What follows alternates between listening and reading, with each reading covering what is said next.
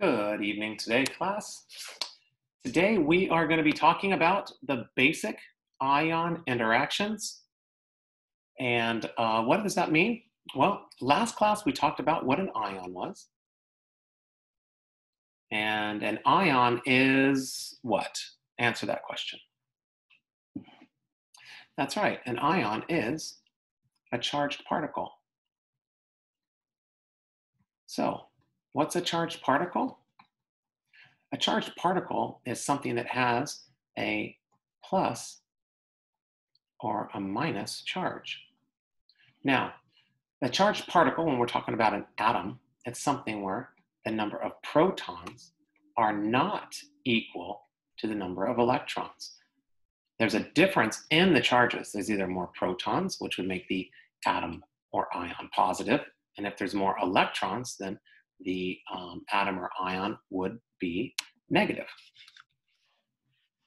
So what we're going to be talking about are these interactions between the ions. So these ions, these plus and minus charges, they're going to be interacting with each other, which means they're going to be getting together, and some of them are going to be not getting together. But we're going to find out what happens when you put plus charges and minus charges in the same area.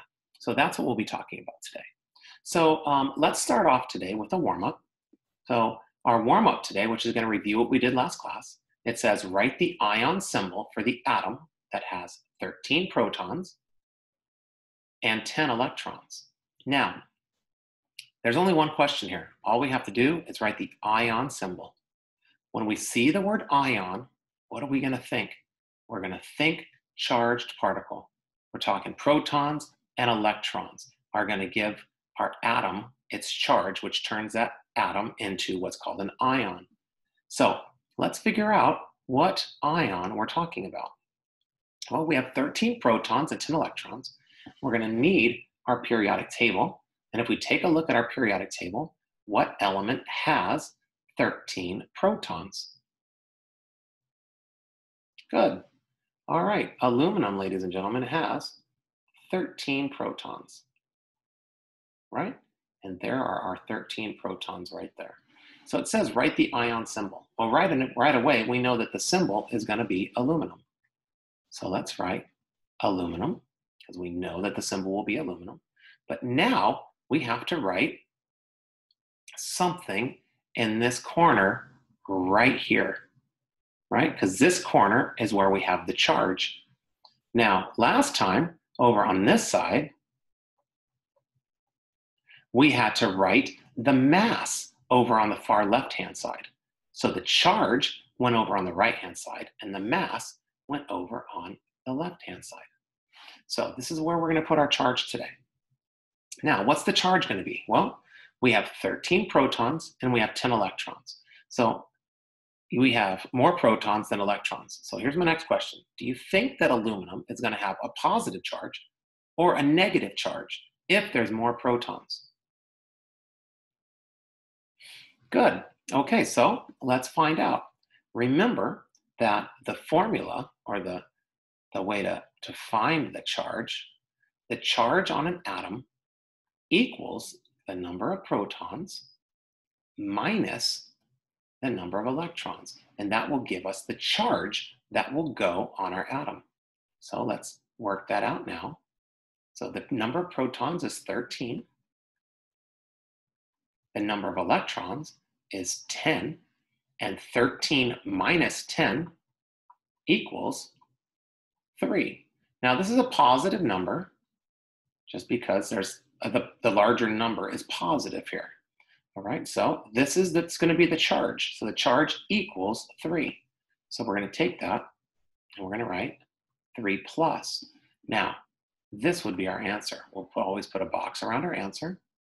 There it is. Now, if you write aluminum like this, aluminum, and you put a plus 3, we're going to mark that wrong. So do not put a plus 3. We want you to put a 3 plus. All right, so this would be the charge on an ion that has 13 protons and 10 electrons. That's it right there. Perfect. Okay. let's go next. So let's do another example. Our next example says, how many protons and how many electrons does Au4 plus have? Now, you probably don't know what Au is, but Au is the symbol for gold. Okay, and we'll find that. This question, there's two questions. The first one is, how many protons are there? And the second one is, how many electrons are there? So we'll answer both of those questions. So can we figure out how many protons gold has? Yeah, we just have to find gold. So let's come over into our periodic table and let's look for gold. We're gonna have to look all over for it, and sure enough, gold is right here. Element number, ooh, that's a messy box. Element number 79. And what is the number of protons that gold has? Good, gold has 79 protons. So we know that gold has 79 protons. And now all we have to do is figure out the number of electrons. So that's answer number one. And then answer number two, let's find the electrons. How do we do that? Well, I know there was a formula that says that the charge equals the number of protons minus the number of electrons. Well, do we know any of these already? Yes, we know 2 out of the 3, which will always allow us to answer a mathematical equation.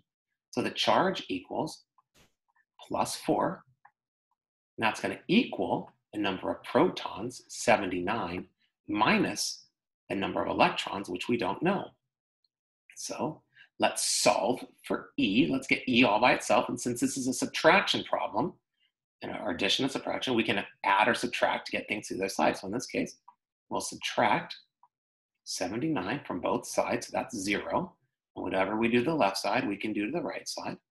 Take out your calculators and you'll say, well, 79 minus 79 is 0.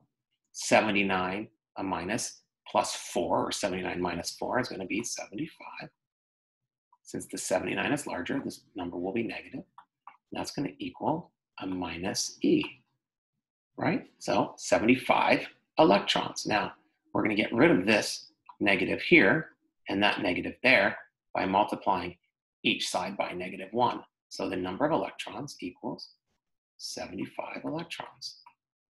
And that's how we know how many electrons we have. Does this make sense? Absolutely, it makes sense. Why does it make sense? Well, if we have a 4 plus charge, that means we must have 4 more protons than we have electrons. Do we have 4 more plus charges right here than we have negative charges? Yes, we do. We have 79 protons and 75 electrons. And so that is, that would be the number of protons and electrons that we have. Okay, so now let's take a look. Let's take a look at a little bit more of what's going to be happening today. So what we have here is this says that atoms and molecules, they like to be neutral and have no charge. What does this mean?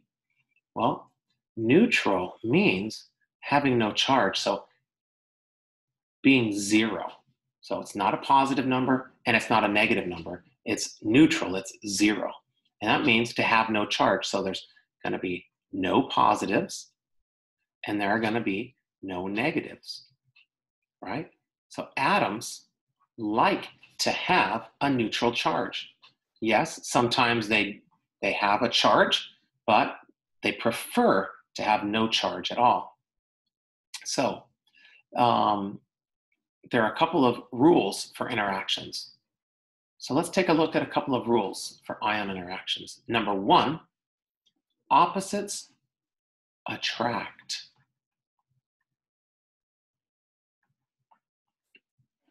And like charges repel.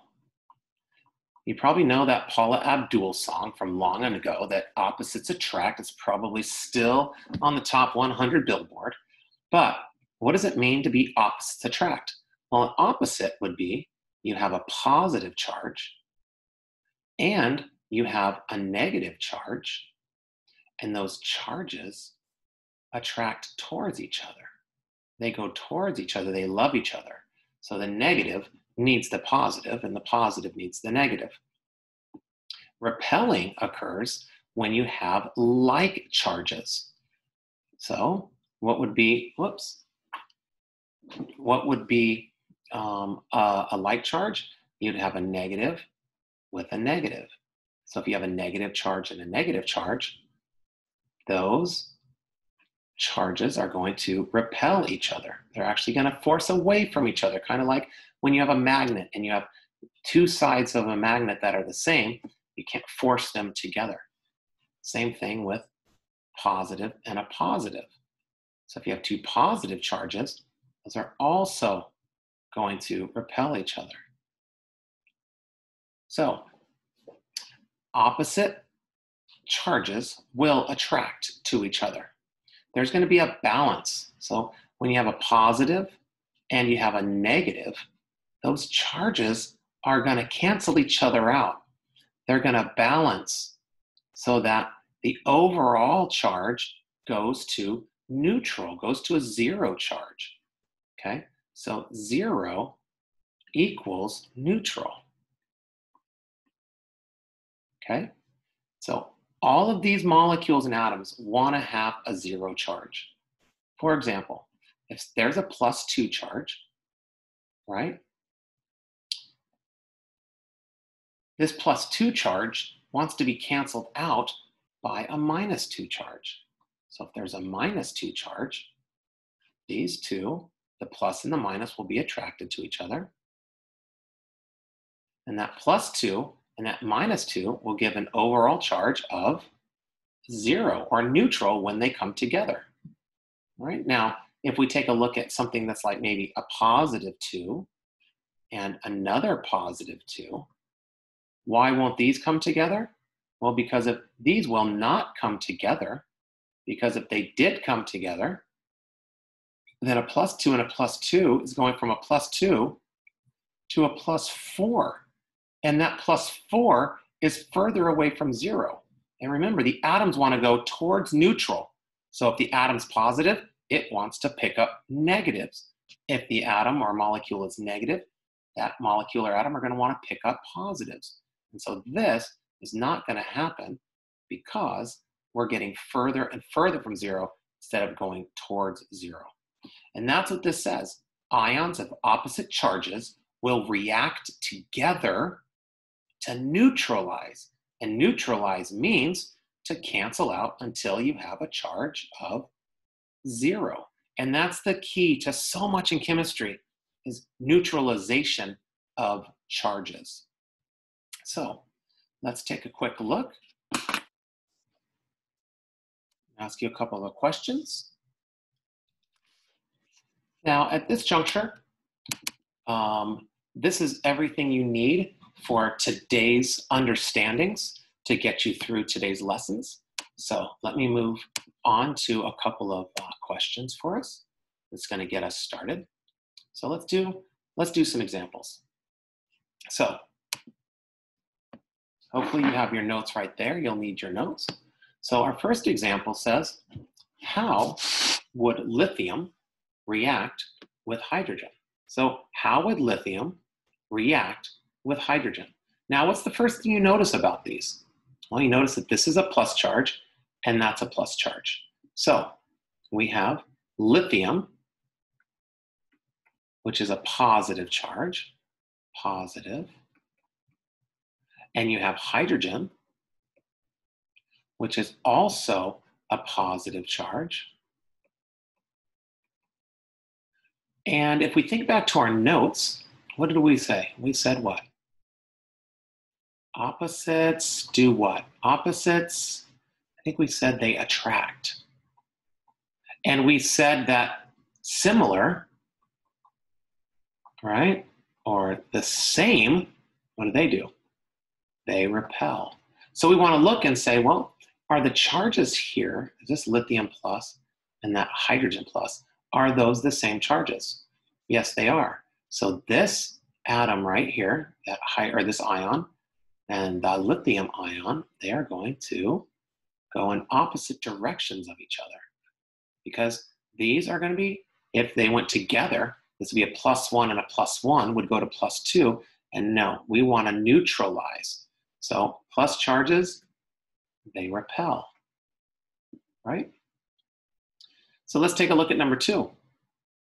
We have aluminum ion, and we have a neon atom. Notice there's no charge on the neon. That's a neutral atom. So we have aluminum, 3+, which is a positive. And we have a neon atom, which is neutral. That's not why it's abbreviated, an Ne, okay? But neon is neutral, and what's going to happen are these opposites. Well, it says opposites attract, and it says similar things repel, but in this case, neon, since it's not a charged atom, this is what's called a noble gas. If it comes in contact, if there's a reaction with a noble gas, a neutral atom, there will be no reaction occurring. So in this case, there's going to be no reaction. And in the last case that we have down here, we have calcium, and calcium is a +2. So we have calcium's a +2 with sulfur, which is a 2-, and this is a positive, and this is a negative. And if we take a look up at our notes, up at the top here, we can see that opposite charges are going to attract. So in this case, this sulfur and this calcium, they're going to attract to each other, and they're going to want to get together. So in this case, these ions are going to attract together. Okay, so that's pretty much all I'd be asking you is, how do these react? So if I ask, how do they react? You would say, well, they don't react, they repel. There is no reaction because there's no positive or negative, or they're attracted to each other. So let's move on to some other questions. So now, let's take a look at number 4. So let's take a look at number 4 again. So the question here says, how would magnesium 2+, magnesium ion, react with a chloride ion? So this is the first question. There's 2 questions here. So this is question number 1. And then it asks, how many of each ion is needed to neutralize the charges? So this is question number 2. So we need to be reading our questions and making sure that we answer both of these questions. So how would magnesium +2 react with chloride or Cl-? Well, are the charges opposites? Yes, there's a +2 and a -1. So for question number 1, the answer would be they attract. So there's the answer to number 1. The atoms or ions, they attract to each other. Now let's take a look at question number 2.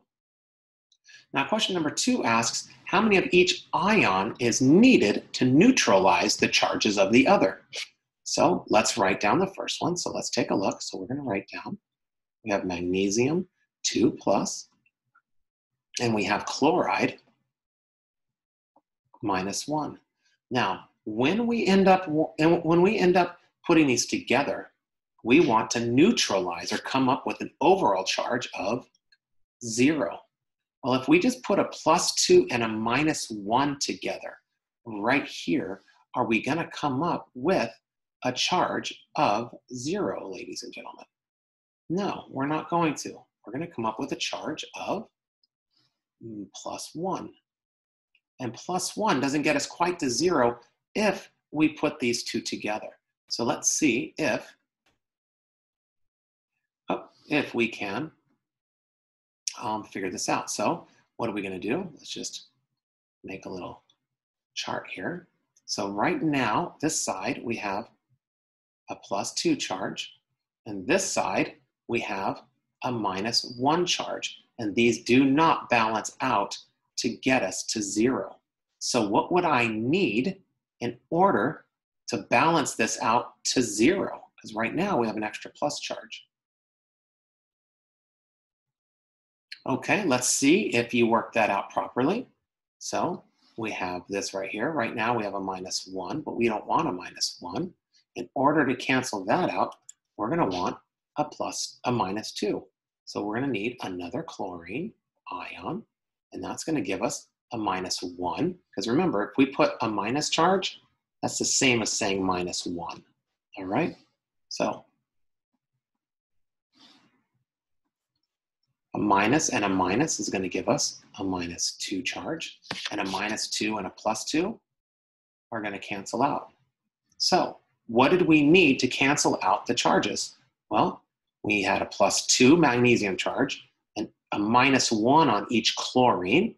And so we would end up with, let me get rid of that one so it doesn't confuse you, 2, whoops, let me get rid of that, sorry about that. Too many 2's there. So number 2, we would have 1 magnesium, 2 plus, and we had 1, 2 chlorides.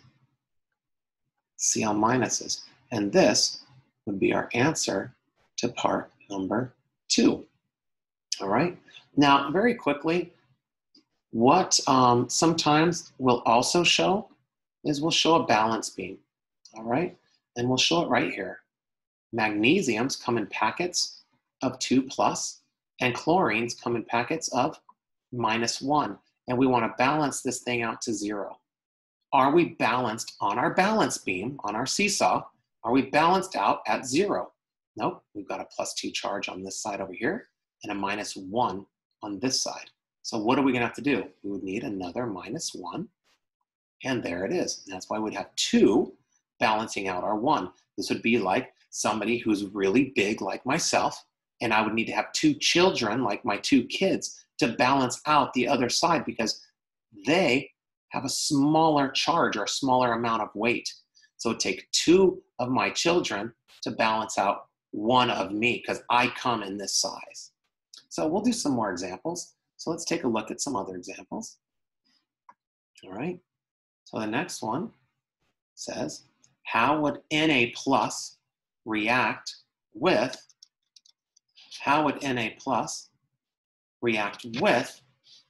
O minus? O2 minus. So right away, we want to say how many of each ion is needed. And so there's 2 questions. So this is question number 1. How would they react? Question number 2 would be how many of each are needed to neutralize the other? So question number 1, what will happen, kids? Will they react? Will they repel? Will they attract? Or will there be no reaction? That's right. So on this one, they're going to, oopsies, attract because there's a positive and a negative. Okay? So now let's go to question number 2, which is similar for above. How many of each ion is needed to neutralize the charges? Well, we're going to draw this up the same as the other one. Here we have an Na with a +1 charge. So this sodium weighs +1. And then we have this oxygen ion known as oxide. Each one of these weigh -2. And we want to balance these out. So how would we do it? Well, let's take a look. This side over here right now is a +1. This side over here is a -2. Are these 2 balanced out to get us to 0? No, these are not balanced charges. They're not opposite charges so that they cancel each other out. So what are we going to need more of? Good, we're going to need more of the smaller charge because obviously if we put more of these, it'd go to -4. So let's take a look. So what we want to do, let's get rid of that number there because we don't want +1, right? So what we're going to need is another sodium ion. And now on this side, we have a +1 and a +1, which is going to give us an overall +2 charge. This is a -2 charge and a -2 charge. These two charges are balanced. They're going to neutralize each other, right? Because remember, the whole point is to neutralize or make them neutral. So our answer here is going to be very straightforward. We have 2 sodiums. And don't sit there and say, nah, we have 2 sodiums, ladies and gentlemen. All right? And we have 1 oxygen. Now, when I write oxygens, I normally put like a little curly Q on the top so that we can tell the difference between an oxygen and the number 0. So this would be the answer. Get my 2 minus there, it's wrong. This would be the answers to number 1 and the answer to number 2. All right, so let's do another example. Let's take a look.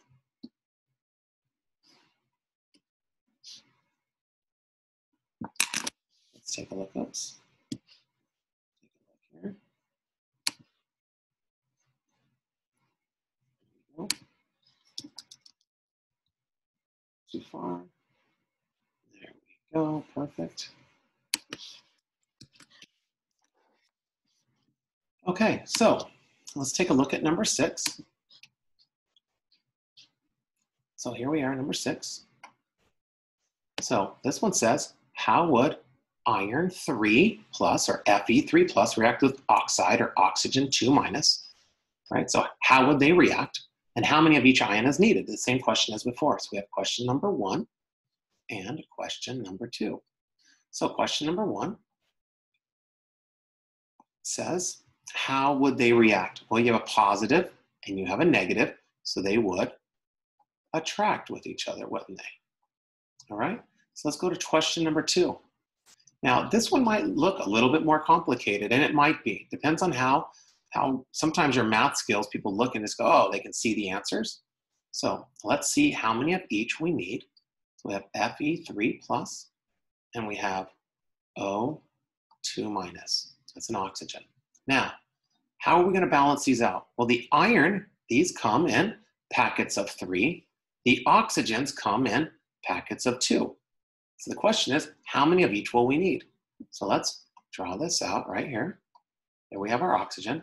And remember, what do we want to happen at the end? We want these things to come out to 0. So whatever number we have here and whatever number we have here need to be the same number, but opposite charge. This will be a plus something, and that'll be a minus something. Now, some of you might already be able to see how many of each we would need based on these numbers up here at the top. But let's take a look. So we have Fe3 plus, and we want to balance out those charges with the oxygen.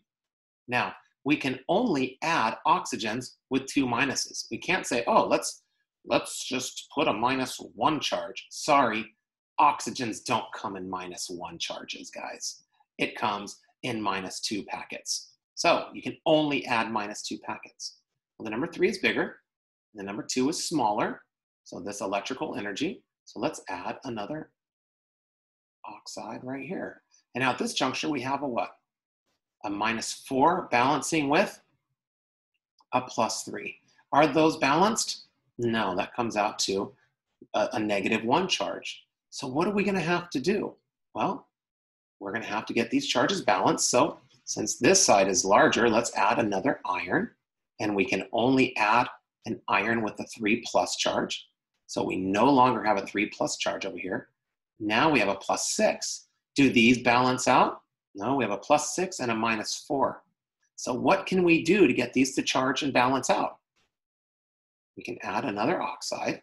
And in adding another oxide, that's going to give us a -6. And sure enough, we neutralized each other by taking 2 iron 3s and 3 of those oxides, a +6 and a -6.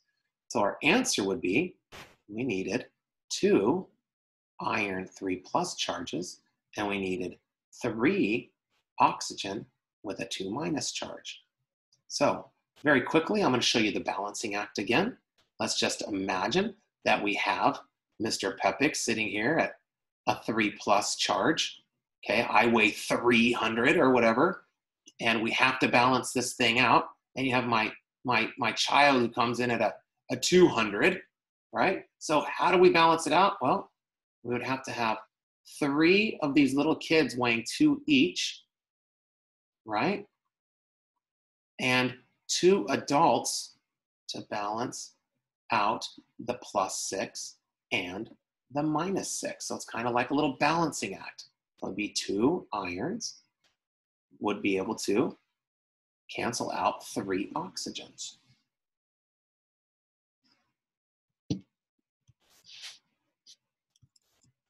So let's take a look at number 7. Number 7 is very similar, but a little different. So number 7 says, how would copper with a 2+ charge react with nitride or nitrogen with a 3- charge? And then what and how many of each would we need so that neutralizing occurs? Well, question number 1, there's question number 2. So question number 1, what would happen? They would attract. Exactly. Question number 2, it's going to be very similar to the last one. We have a copper with a 2+ charge. We have a nitrogen with a 3- charge. And we want to get these things to balance out, neutralize down to 0. So whatever charge I have here has to be the same and opposite charge there so they balance. Well, there's a +2 and a -3. So right now we have a +2 charge and a -3 charge. Those are not balanced. So let's see if we can add another Cu2+. Now we have a +4 charge. Are those balanced? No, those are not balanced. So let's see if we can add another nitrogen. And then we see that's going to be 6. So we have a -6 charge. Nope, those aren't balanced. Let's add another copper. Yep, and there we are. +6 on this side with a -6 on this side. They're balanced. So you'd need 3 copper 2+ for every 2 nitrogens. Now, these are just ratios of each other, and you're going to get better, and I'll teach you some shortcuts eventually on how to find some shortcuts. So the next one I want you to try by yourself. Let's see if you can try this next one by yourself. This one says, how many magnesium 2+ would react with S2-? So why don't you see if you can work that out? Well, are they opposites? Yes. So question number 1, they attract. Question number 2, we want to look and say, how many of each would we need? Well, let's draw it out. We have a magnesium with a 2+ charge. We have a sulfur with a 2- charge. And we want to come out here and make sure that all of those neutralize each other. So what do we have here so far?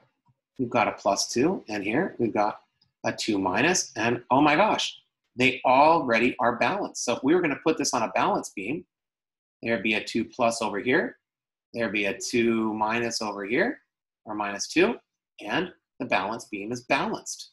So neutralize is perfect. So you would just see, you'd need 1 magnesium ion and 1 sulfur ion.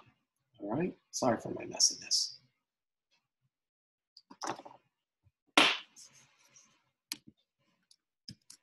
Okay, so ladies and gentlemen, I'll be sitting right here with you. So if you have any questions, please let me know. Just a couple of reminders.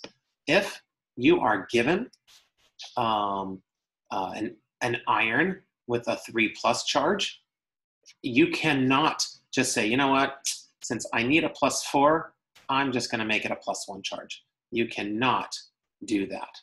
You have to only add iron 3+ if that's what's given. Like in this example, that's a magnesium 2+, which means you can only add magnesium 2+. You can't go saying, oh, I need a 3+, so I'll make it a magnesium 3+. That just doesn't work. So not possible. So make sure that you just follow these procedures.